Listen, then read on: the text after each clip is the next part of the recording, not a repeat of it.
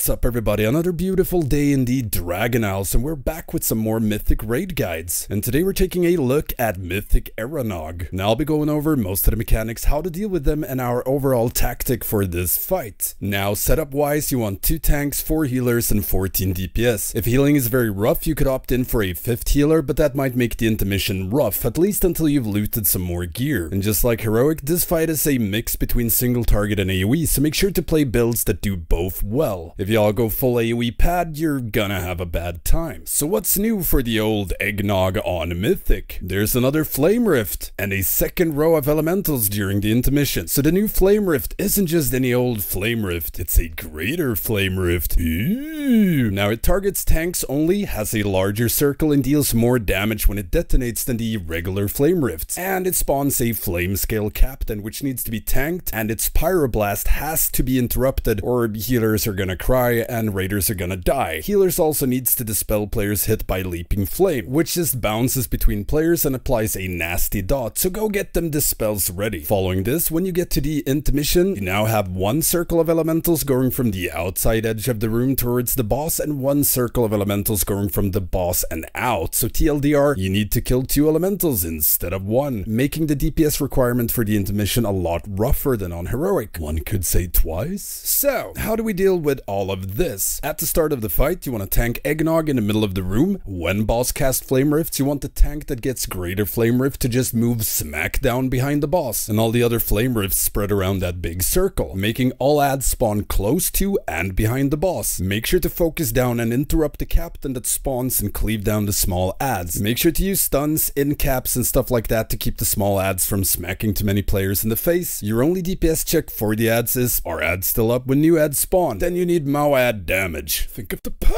Following a set of Flame Rifts, you want to move the boss a few steps ahead towards the outer edge of the room. The goal is that by the end of phase 1, as you transition into intermission, you'll be close to the outer edge and the first elemental you want DPS. So let's talk intermission. So you'll end phase 1 near the outer edge and close to an elemental. We had everyone in the raid nuke down the closest outer elemental that wasn't near any lava pools, and as soon as it was dead, we all swapped to one of the inner elementals. If you have more DPS than you need, you can try to split your DPS 1 range, 1 melee group and deal with 2 adds at the same time. Melee always doing the outer and range doing the inner. For us, this was inconsistent and it was easier with current gear to just burn down 1 at a time. Regardless, keep in mind that the boss AoEs around him during intermission, so you want to avoid having melee hitting the inner elementals at the start of the fight. So always outer for melee. When intermission ends, boss will be in the middle of the room. Keep him there and rinse repeat. So with this strat, you just start in the middle, move slowly towards the outer edge, deal with outer add, then inner add, and you'll naturally be in position for subsequent phase 1s. Other than that, keep in mind that there's a lot of raid damage going on, so make sure to dodge all the swirlies, interrupt the pyroblast, and dispel all the leaping flames. And also don't cuddle the lava, it is hot AF. Now healers, be ready for heavy raid damage whenever the spikes around the room explodes, as well as when captains cast leaping flame and during the intermissions. And if you're having issues nuking down the intermission adds, try having some of your DPS go full single target and save cooldowns for that phase. I mean, yes, less pad, but more dead boss. And for you tanks out there on Mythic, you want to avoid ever reaching 7 or more stacks of the tank debuff, as it will slap tremendously hard at that point. Make sure that 1 tank drops their stacks before ad spawns. Most of the time this happens naturally and you'll be able to kind of taunt swap on every ad spawn, but keep track of your debuffs as occasionally this will not be the case. And yeah, that's pretty much it for Mythic Eggnog, the most festive of boss fights. Let me know what you think about this fight on Mythic. And if you have any questions at all about this encounter, hit me up in the comments or become a patron or Twitch sub and get access to the Stankie Discord, where you can get help with anything raiding related, and it's filled with a ton of awesome people to help you out with any questions you might have, as long as it's raiding related. I also stream all of my raid progression on Twitch, so make sure to check that out. It's on Stankie Gaming. Don't forget the usual stuff, like, comment, subscribe, and ring that notification bell. And